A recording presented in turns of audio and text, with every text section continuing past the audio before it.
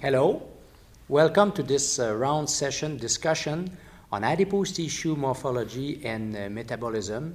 We're going also to discuss processes related to inflammation. And for this discussion today, I'm joined by Dr. André Chernoff, as well as Dr. André Marette, both colleagues here at Université Laval in Quebec City, Canada. So, gentlemen, thank you for joining us today. André, I'll start with you first. You have developed a unique clinical research program where you have access actually to something quite precious, this ammental fat that all of us are interested in. Could you describe for us your research program? Yes. Well, it's quite difficult to study human visceral fat because one needs to access the abdominal cavity through surgery under general anesthesia. So in the past several years, we teamed up with a number of surgeons at hospitals affiliated with Laval University to have access to the list of patients who undergo elective surgeries of various types and recruit them, consent them so that they would participate in our studies, and we would sample a small amount of fat from inside the abdominal cavity, and they would take a sample of subcutaneous fat at the same time. So we get a perfect design to compare the biological nature of those two fat compartments. And at the same time, in some of those populations, we were able to add some clinical tests to characterize those populations quite well, so it's been useful. Yeah, I guess one very interesting aspect of this program is the very extensive cardiometabolic profiling that you have on top of having access to measurements of ammental fat morphology metabolism. So what are your key, I would say, primary findings? Well, we've examined visceral fat in a number of ways. We've examined the first key element would be cellularity, I think. Adipocyte size is a critical determinant of adipocyte function. So the bigger the adipocytes or the smaller the adipocyte, the functions will be affected according to the size of the cells. So we've, with the years, we've collected so many samples that we've been able to get an overall picture of the size of the adipocytes in various compartments according to BMI levels. So we found that, for example, adipocytes in women are almost always larger in the subcutaneous fat than in the visceral fat. So visceral fat adipocytes are smaller in women at every adiposity level, whereas this difference is completely non-existent in men. So even at low BMI levels, ammental fat cells are as big as the subcutaneous fat cells. So and this is not trivial, right? This has consequences. So we males are more prone to visceral fat cell hypertrophy, and it has consequences. Yes, the hypertrophy of the adipocytes, particularly in the ammental fat compartment, and we've shown this very recently in a paper that's going to come out soon, that ammental fat cell hypertrophy is a strong predictor of hypertriglyceridemia in the fasting state. And this is independent of the adiposity of the person, its distribution of adipose tissue measured by computed tomography, age, and every adiposity parameter that we could think of. So it seems that ammental fat cell hypertrophy per se is a very strong marker of cardiometabolic risk. So what do you think from your studies are the mediator of that relationship? Because as you know, this portal free fatty acid theory is quite controversial. Do you think there's a causal relationship between this ammental fat cell hypertrophy, hyperlipolytic state, and complication, or is it an epiphenomenon? It's still quite a complex question, and there's experimental evidence for either sides at this time. It could be visceral fat could partly cause some of the complications of the metabolic syndrome or cardiometabolic risk, or it could be just a marker of a dysfunction of adipose tissue in general, and we're still debating between those two issues. Correct. And there are evidence to support each side of the story. And André, on your side, you have some old data, some very nice old studies that have shown some unique characteristics of those ammental fat cells, right, in terms of response to insulin and so on. Yeah, that's actually work we carried out together many years ago, That's where right. we showed that these ammental cells are clearly insulin resistant, the ability of insulin to stimulate glucose uptake in these cells is clearly decreased, and also the anti-lipolytic effect of insulin, which is also very important. Metabolic effect of insulin is reduced as well in these cells. So clearly, the metabolic profile of these cells is really problematic, I would say. So there are really some unique characteristics of those fat cells. I guess it'll be interesting in the future to see what kind of additional evidence becomes available. You certainly has a very rich program to address this issue. And I would say a related topic is this issue of menopause. And because you have so much data in women, yes, this question comes out all the time, this accumulation of abdominal visceral fat with age, the contribution of age, menopause. Yes, what is your opinion on this issue? There are a number of methodological issues in studying the menopause, and one obviously is the change in age as women go through the menopause. And when you want to compare postmenopausal women to premenopausal women, there's an age gap that you can't get rid of experimentally. So this is very difficult to study. There's been a large number of studies comparing pre- and postmenopausal women, and they've been all to some degree confounded by age differences. So it's very difficult to see what goes on in there. So the more solid studies would be the longitudinal studies, which followed women through the transition and that examined those who changed their status in a longitudinal design. And there's a beautiful study by Jennifer Lovejoy that was out a couple of years ago that shown that menopause is associated with slight gain in visceral fat. Mm-hmm. And this seems specific to the visceral fat compartment. Mm-hmm. So all women who were followed through the longitudinal follow-up gained total body fat mass and subcutaneous fat mass, but only those who went through the menopause gained visceral fat.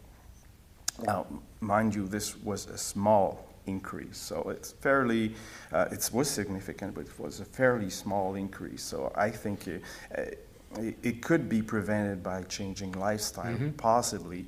And I'm saying this because in that same study, physical activity levels seem to decrease prior mm-hmm. to the menopause. So this seems to be a very critical period for women in terms of changing lifestyle habits and as well metabolic parameters. And if I may add, this whole debate about the added value of measuring waist circumference on top of BMI, this is definitely a group where measuring yes. waist circumference in women passing through menopause and depositing visceral fat selectively, where it could be very helpful.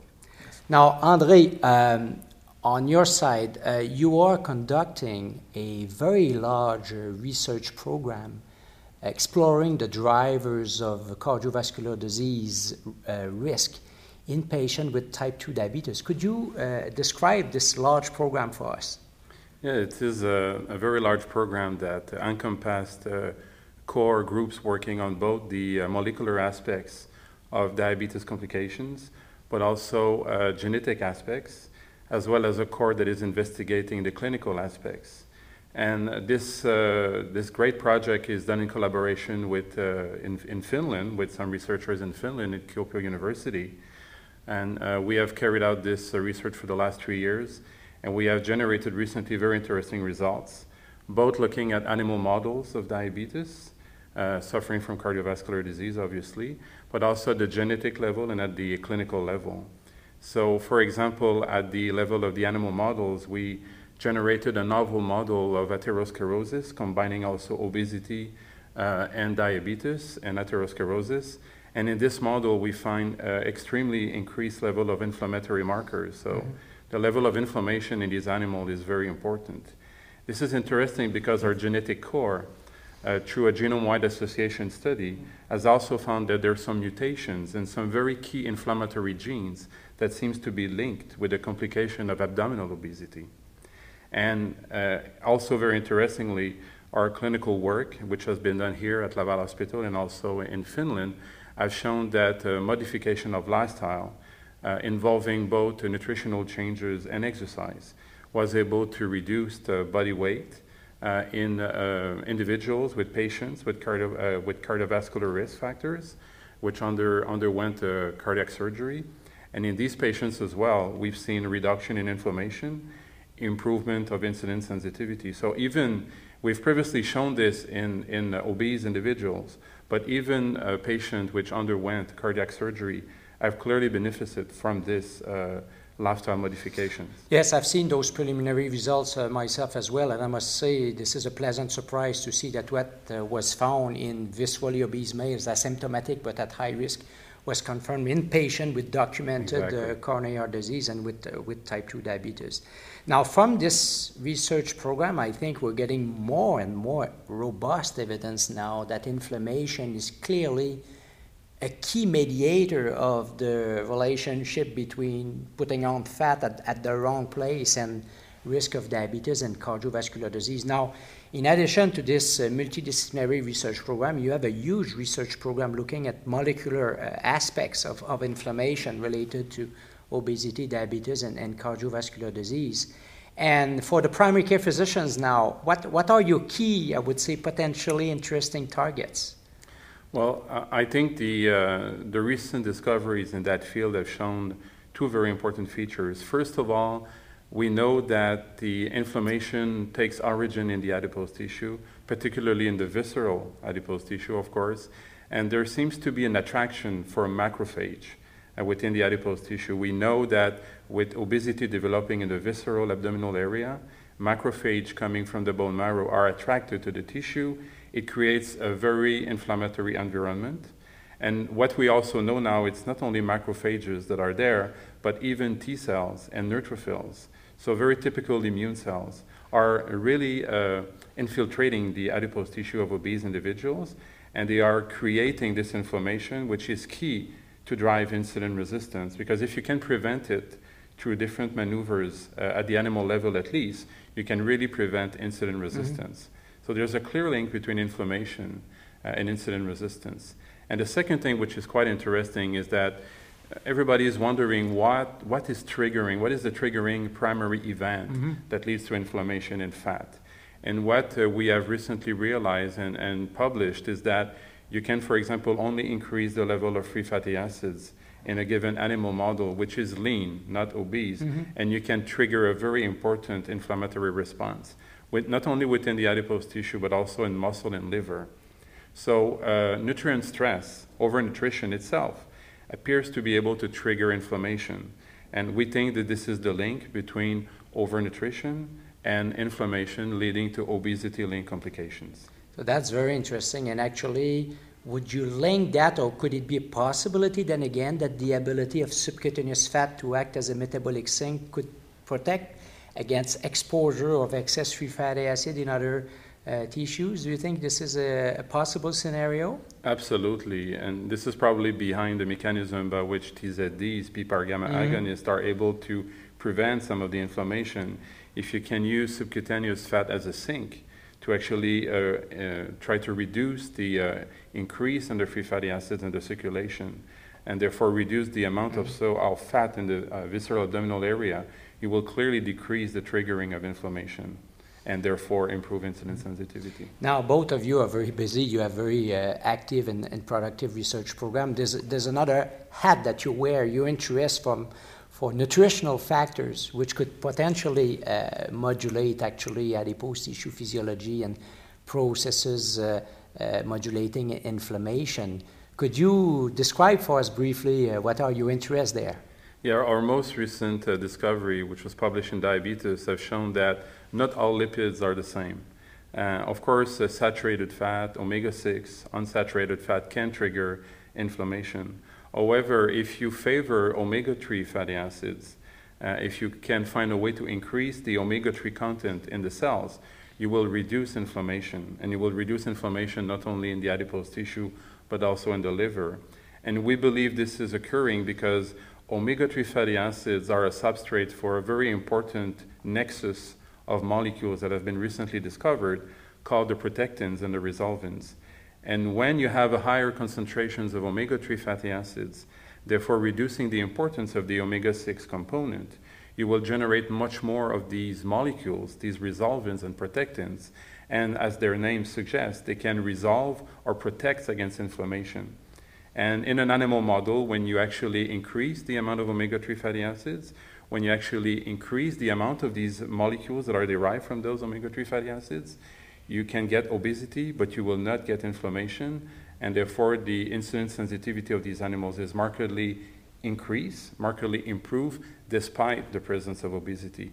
So they seem to be able to uncouple, the omega-3 are able to uncouple obesity from insulin resistance. That's very important, because it puts back the emphasis on the quality of the diet in addition to the quantity. So from a pragmatic standpoint, your recommendation would be what? Omega-3 supplements for the time being, or fish, or what would be simple ways to make sure that you have a decent intake of omega-3 fatty acids? Well, clearly a greater increase in the proportion of fish in the diet would do it. Of course, taking omega-3 supplements is not a bad idea. We know they are decreasing inflammation, improving the lipid profile.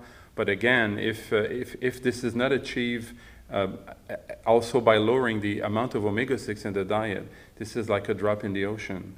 You really need to take more omega-3 fatty acids, but also to reduce the amount of omega-6. Of course, not too much, because omega-6 fatty acids are also essential.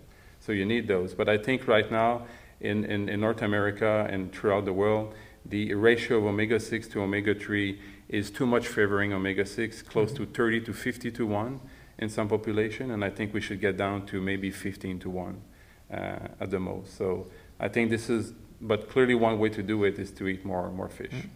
Well, gentlemen, that was a very interesting discussion. We've discussed adipose tissue, quality of the diet. I think inflammation is really at the forefront of this whole issue, linking visceral obesity, ectopic fat deposition, risk of diabetes, cardiovascular disease. We're going to certainly revisit this issue in years to come. Thank you very much. Thank you. Thank you.